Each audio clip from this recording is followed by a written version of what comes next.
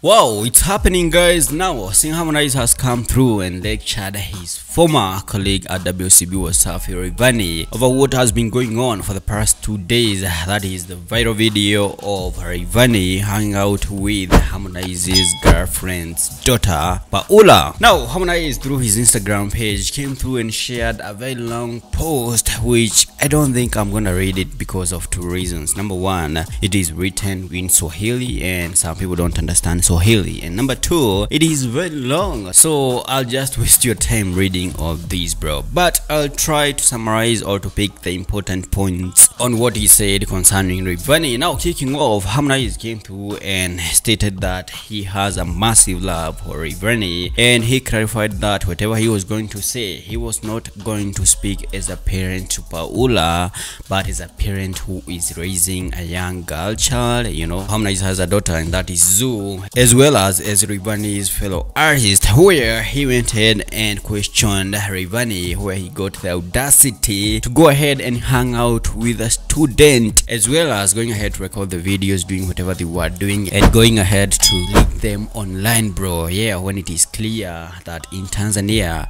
such action attracts not less than 30 years in jail. Wow. Where Harmonize went ahead and questioned whether Rayvanny was trying to show that he is above the law and stuff, you know, whether he was trying to show that the government of Makufuri can do him nothing. And alongside with that, he went ahead and gave example with R. Kelly, saying such behaviors are the reason to why right now they are rotting in jail, bro. You know, hanging out and doing stuff with school girls, you feel me? And also alongside with that, Harmonize came through and challenged Rayvanny to ask himself what the fans are going to take the whole situation, you know, whether he's going to lose fans and stuff, and how his female fans are going to react to all these. Yeah, wondering whether in the future they'll go ahead and record videos of the challenges, you know, of his songs and stuff, taking into account whatever he has done with the school kid, bro. And concluding, Harmonize reminded Rayvanny of the government which is ruling right now of John Pombe Magufuli, which according to Harmonize, it has eyes all over, if you know what I mean, and there is no way they were going to let these slide. In collaboration with women rights commissions, as well as the ministry which is concerned with entertainment in Tanzania. Wow, it seems like Rayvanny is going to have a few rough days ahead. And finishing up, Harmonize came through and revealed he had nothing else to do except to sympathize with this guy when it comes to government action against whatever Rayvanny did, saying that if he had a problem with Harmonize dating